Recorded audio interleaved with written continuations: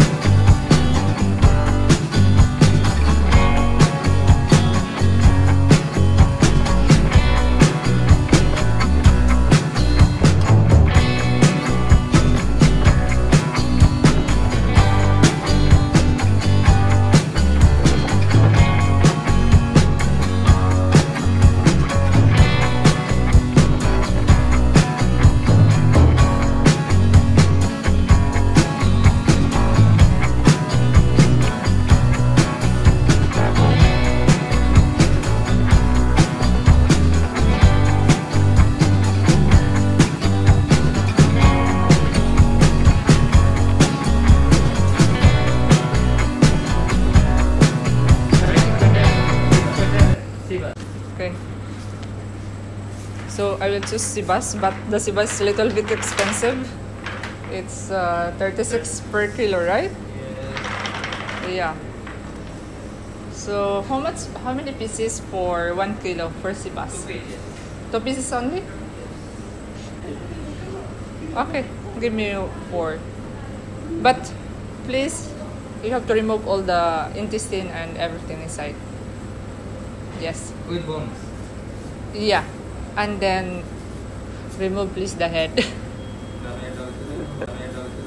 It's okay. So I have fish to be dried later.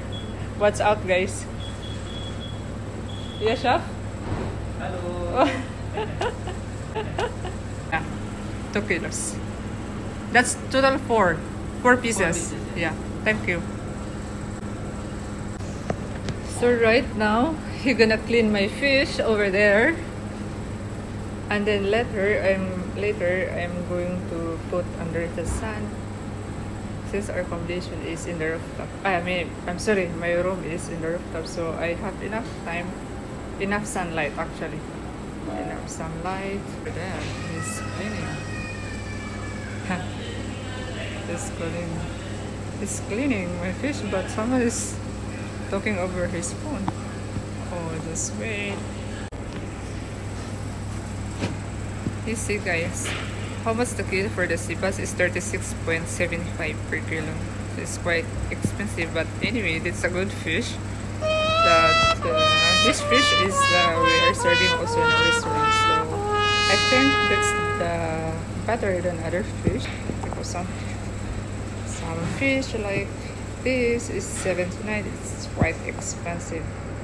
See how much the price of the shrimps.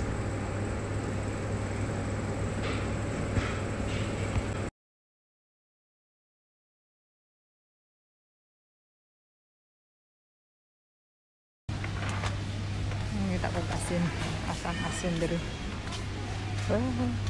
Asin, asin.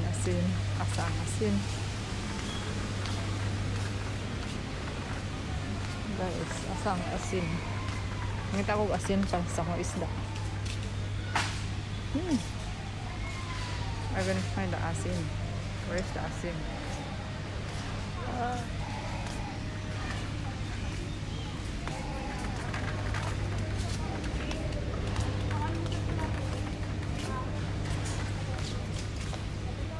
I didn't find the asin.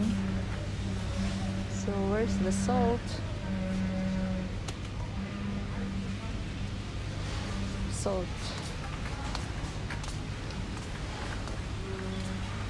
Oh, wait.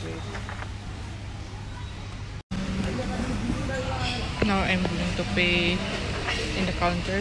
So dili pwede mag-video sa counter. Okay. Bye-bye. See you later.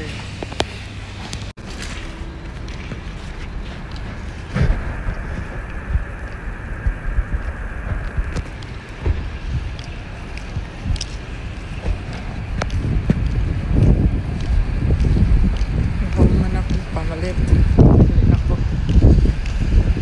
Kay moabot na silo na manlo. Pakaw. Ayun kong off na ko o panghilap sa kwarto. Diba? Sinilo na arter ba kayo? Malasas. So, mauna na akong lingaw. Mauna akong nakakulit. Basta kasalupin pero was 166 na. Upatra ka isda. 166 na kung nagasto pa ron. Ito